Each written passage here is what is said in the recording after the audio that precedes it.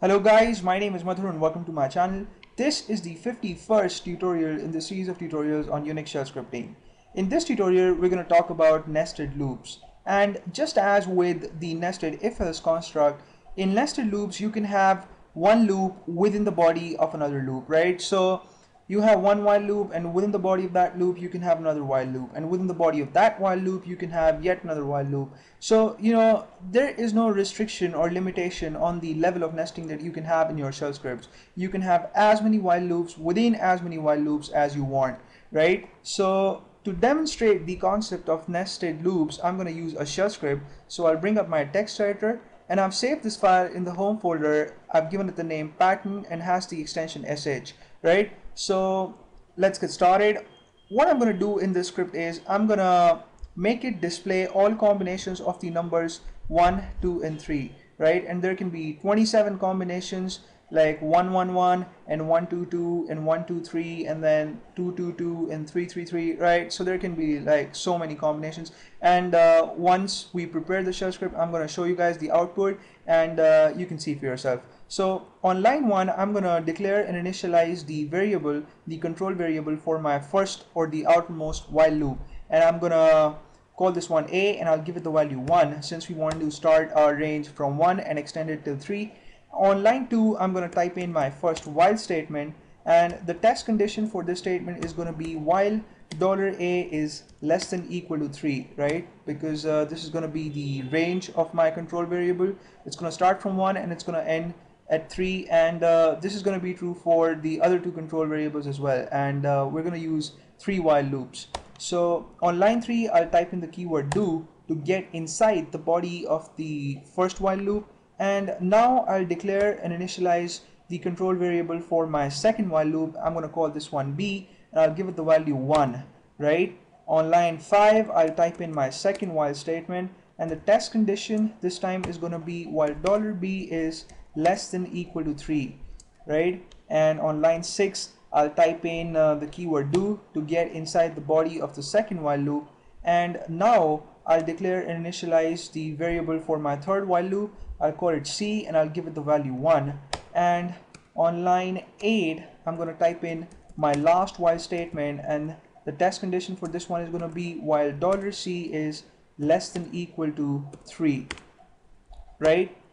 And on line, I'll type in the keyword do to get inside the body of the innermost while loop, and now I'll use the echo statement to display the 3 variables on screen. So $A, $B, and $C, right? So all 3 variables will be displayed, and now I'll increment the control variable for the innermost while loop by typing in expr space $C space addition symbol space 1, and I'll put this within reverse quotes, and I'll assign C the value of this mathematical expression, and then I'll terminate the body of my innermost while loop by typing in the keyword done on line 12, and then I'll increment the control variable for my second while loop,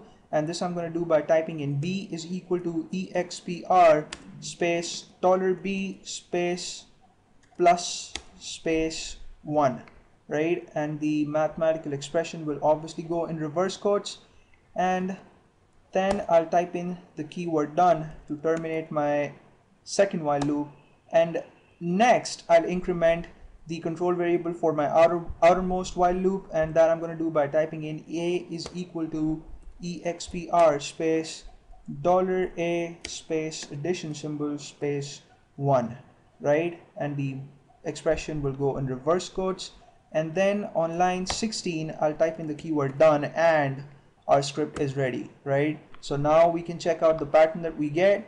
I have my terminal here. I'll type in the command sh space pattern.sh, and that's the name of the script file that we've just made.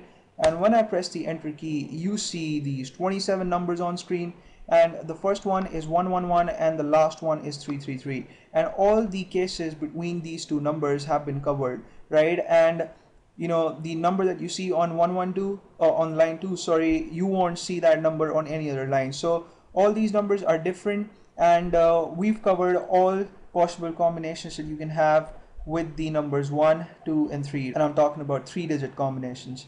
So that's it. In this script we haven't really done anything fancy, but this was the best example that I could think of to demonstrate the concept of nested loops.